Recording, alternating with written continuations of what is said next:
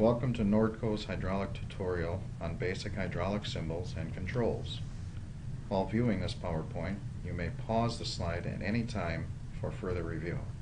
These are examples of different line designations and function. Examples of pumps. A pump will always be identified by the internal arrow pointing out of the circle. Examples of motors and cylinders.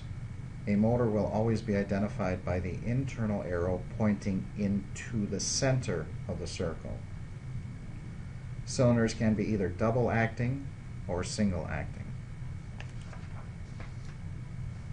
Examples of miscellaneous units and symbols.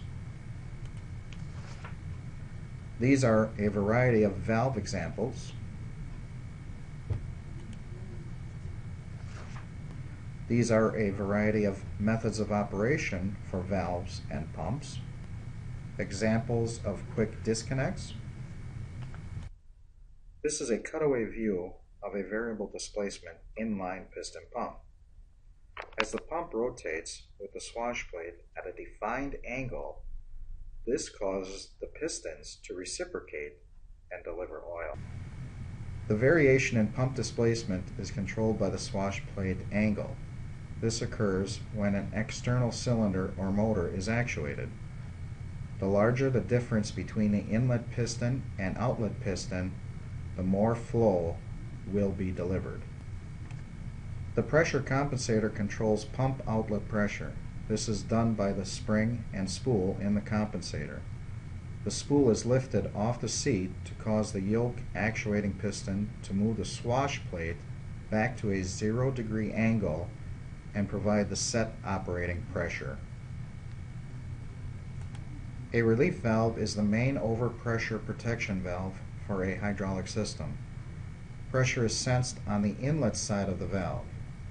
If pressure goes above preset value, oil is diverted directly to tank. A pressure reducing valve is used to regulate operating pressure in its dedicated circuit. Pressure is sensed on the outlet side of the valve. Example of a simple check valve. This is an example of a pilot to close check valve. A pilot line is used to hold the poppet valve against the seat, preventing any flow. In the case of a pilot to open check valve, a pilot line is used to push the poppet valve off the seat, allowing flow. Example of a fixed value flow control with pressure compensated control. Pressure compensated simply means the flow control will always try to provide the same regulated flow no matter what the external load is. Example of a variable value flow control with pressure compensated control. Example of a two-stage valve configuration.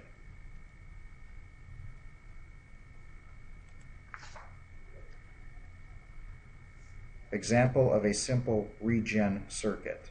The theory behind regeneration is to gain increased speed of the cylinder without installing a larger pump. This only works when the piston area is larger than the rod area and the external load is at a minimum. Example of built-in cylinder cushions. As cylinder nears end of stroke, oil then gets diverted through designated ports to slow down cylinder to provide controlled stop. Thank you for viewing the Nordco hydraulic tutorial.